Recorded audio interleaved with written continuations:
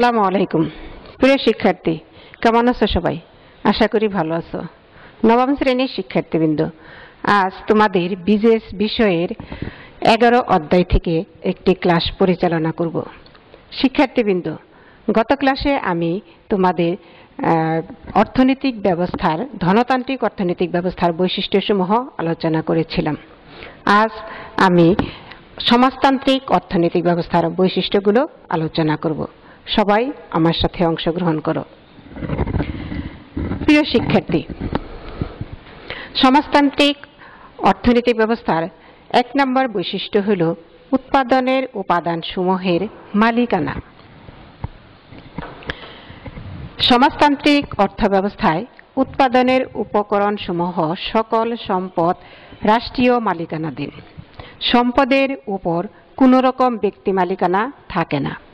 সমাজতন্ত্র হচ্ছে সমাজের অর্থনৈতিক সংগঠন। এই সংগঠনের মাধ্যমেই রাষ্ট্র উৎপাদনের 4টি উপাদানকে সমন্বিত করে একটি সার্বিক কেন্দ্রীয় পরিকল্পনা অনুসারে উৎপাদন কার্যের নির্দেশনা দেয় এবং তা পরিচালনা করে। সমাজের সকল সদস্য এই পরিকল্পিত অর্থনীতির কর্মকাণ্ড থেকে সর্বাধিক মুনাফা অর্জন করবে।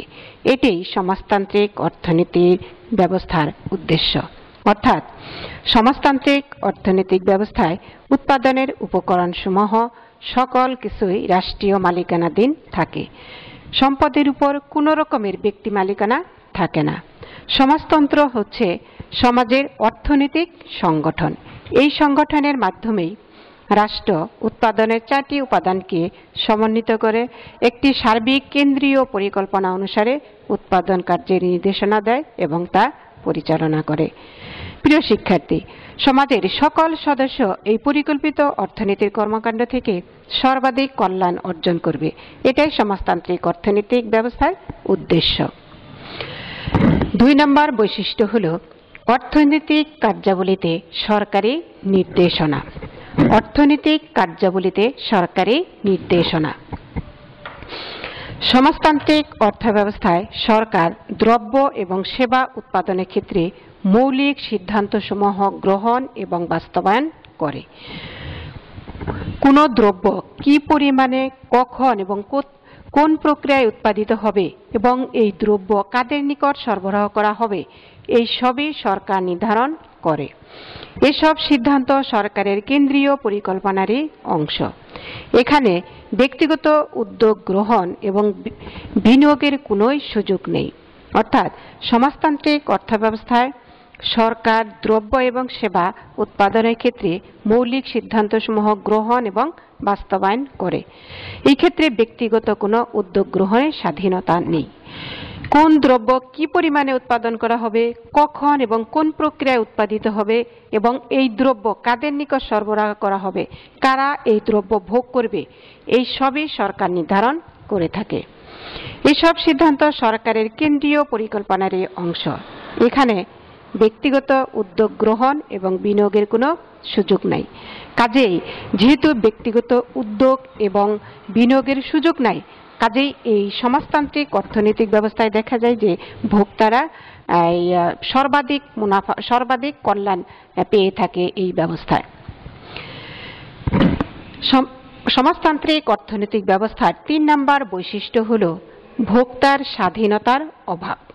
3 নম্বর বৈশিষ্ট্য হল ভোক্তার স্বাধীনতার অভাব।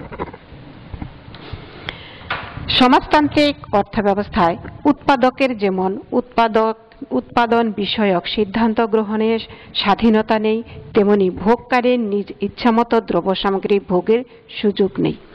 উৎপাদক সরকার নির্ধারিত দ্রব্য সামগ্রী উৎপাদন করে এবং ভোগকারী সেগুলো প্রয়োজন মতো ক্রয় এবং ভোগ করে। তবে সামাজিকভাবে প্রয়োজনীয় দ্রব্যাদি নির্বাচন এবং ক্রয়ের ব্যাপারে ভোক্তার স্বাধীনতা আছে। সার্বিকভাবে বলা যায় যে সমাজতান্ত্রিক অর্থব্যবস্থায় উৎপাদকের যেমন উৎপাদক বিষয়ক সিদ্ধান্ত গ্রহণের স্বাধীনতা নেই, তেমনি ভোগকারীর নিজের ইচ্ছামতো দ্রব্য সামগ্রী ভোগের ক্ষেত্রেও স্বাধীনতা নেই। উৎপাদক সরকার নির্ধারিত দ্রব্য সামগ্রী উৎপাদন করে, অর্থাৎ সরকার উৎপাদককারীকে যে দ্রব্য উৎপাদন করতে বলে, যে পরিমাণ উৎপাদন করতে বলে, সেই পরিমাণ দ্রব্যই উৎপাদককারী উৎপাদন করে থাকে এবং ভোগকারী সেগুলো প্রয়োজন মতো ক্রয় এবং ভোগ করে। তবে সামাজিকভাবে প্রয়োজনীয় দ্রব্যাদি নির্বাচন এবং ক্রয়ের ব্যাপারে ভোক্তার স্বাধীনতা আছে। সামাজিকভাবে প্রয়োজনীয় দ্রব্যাদির নির্বাচন এবং ক্রয়ের ব্যাপারে ভোক্তার স্বাধীনতা আছে। প্রিয় শিক্ষার্থী, সমাজতান্ত্রিক অর্থনৈতিক ব্যবস্থার 4 নম্বর বৈশিষ্ট্য হল অর্থনৈতিক কার্যাবলীর উদ্দেশ্য। অর্থনৈতিক কার্যাবলীর উদ্দেশ্য। সমাজতান্ত্রিক অর্থব্যবস্থায় সকল অর্থনৈতিক কর্মকাণ্ড প্রতিটি নাগরিকের মৌলিক চাহিদা পূরণ এবং জনগণের সার্বিক কল্যাণ সাধনের লক্ষ্যে পরিচালিত হয়।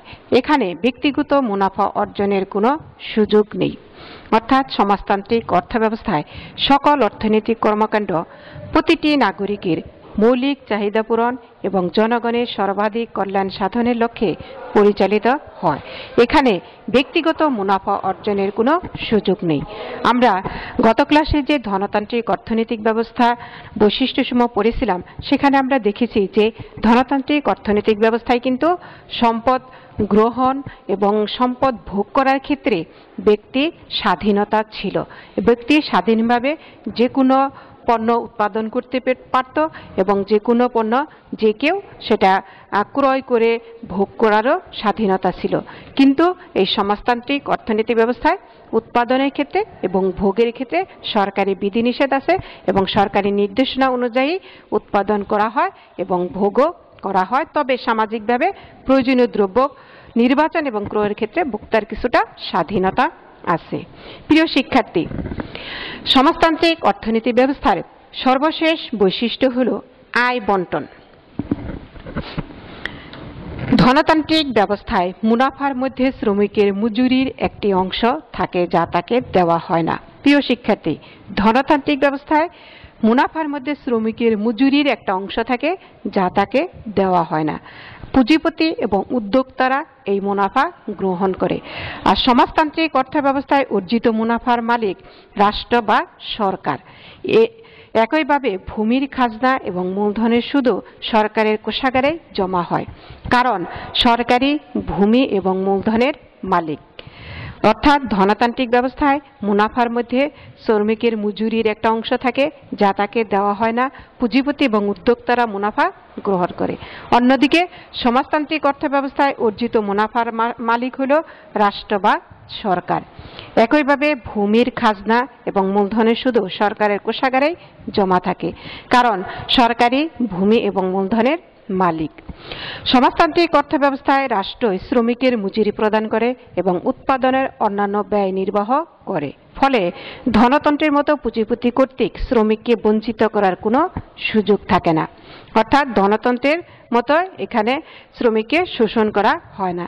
এখানে শ্রমিকের মজুরি প্রদানের মূলনীতি হলো প্রত্যেকে তার যোগ্যতা অনুযায়ী কাজ পাবে এবং কাজ অনুযায়ী শ্রমিক তার পারিশ্রমিক পাবে। তাহলে সমাজতান্ত্রিক অর্থনীতির মূল কথা কি?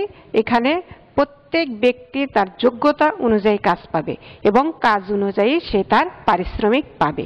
এই ব্যবস্থায় বেকারত্ব থাকে না, কারণ রাষ্ট্র প্রত্যেকের সামর্থ্য এবং যোগ্যতা অনুযায়ী কাজের ব্যবস্থা করে দেয়। প্রিয় শিক্ষার্থী, সমাজতান্ত্রিক অর্থনীতির ব্যবস্থায় কোনো বেকারত্ব থাকে না, কারণ সরকার কি করে? প্রত্যেককে তার যোগ্যতা অনুযায়ী তার সামর্থ্য অনুযায়ী তাকে কাজ দিয়ে থাকে।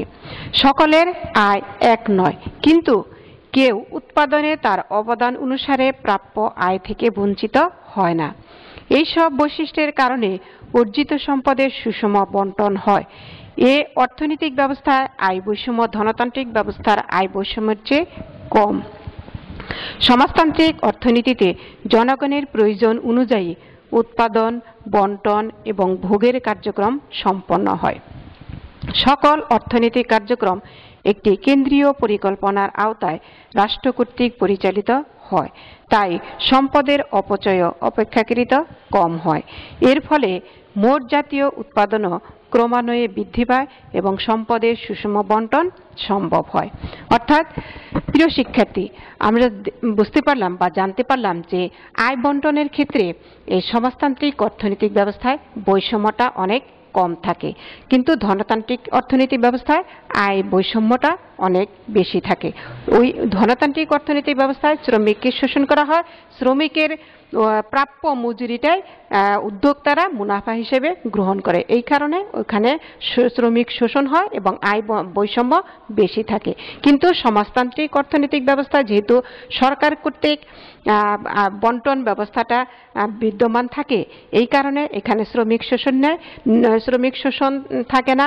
সরকার তার প্রত্যেক ব্যক্তিকে কাজ দেয়, তার যোগ্যতা অনুযায়ী তার পারিশ্রমিক দেওয়া হয় এবং সরকারি কোষাগারে অন্যান্য যে জমির খাজনা, মূলধনী সুদ, এগুলো সরকারি কোষাগারে জমা হয়, এই কারণে আয় বৈষম্যটা কম থাকে। এই জন্য দেখা যায় যে সমাজতান্ত্রিক অর্থনৈতিক ব্যবস্থায় আয় বৈষম্য এবং কম থাকে এবং সমাজের সম্পদের সুষম একটা বন্টন হয়। প্রিয় শিক্ষার্থী, আমরা দেখতে পেলাম যে সমাজতান্ত্রিক অর্থনৈতিক ব্যবস্থার 1 নম্বর বৈশিষ্ট্য হলো উৎপাদনের উপাদানসমূহের মালিকানা, 2 নম্বর হলো অর্থনৈতিক কার্যাবলীতে সরকারি নির্দেশনা, 3 নম্বর হলো ভোক্তার স্বাধীনতার অভাব, 4 নম্বর হলো অর্থনৈতিক কার্যাবলীর উদ্দেশ্য, সর্বশেষ 5 নম্বর হলো আয় বন্টন। আমরা এই আজকের পাঠের উপর ভিত্তি করে তোমাদের একটি বাড়ির কাজ দিচ্ছি। প্রিয় শিক্ষার্থী, বাড়ির কাজটা সবাই খেয়াল করো এবং প্রশ্নটা তোমরা খাতায় লিখে উত্তরটা লিখবে। প্রশ্নটা হলো সমাজতান্ত্রিক অর্থনৈতিক ব্যবস্থার বৈশিষ্ট্যসমূহ বর্ণনা বা বিশ্লেষণ করো। সমাজতান্ত্রিক অর্থনৈতিক ব্যবস্থার বৈশিষ্ট্যসমূহ বর্ণনা করো। প্রশ্নটা তোমরা শিখবে এবং লিখবে। প্রিয় শিক্ষার্থী, বর্তমান পরিস্থিতিতে সবাইকে সুস্থ থাকার জন্য কি করতে হবে আমরা সবাই জানি, সেটা হলো সবাইকে ঘরে থাকতে হবে। আমরা থাকবো ঘরে, করোনা থাকবে দূরে। প্রিয় শিক্ষার্থী, ভালো থাকো, সুন্দর থাকো, সুস্থ থাকো। ধন্যবাদ সবাইকে।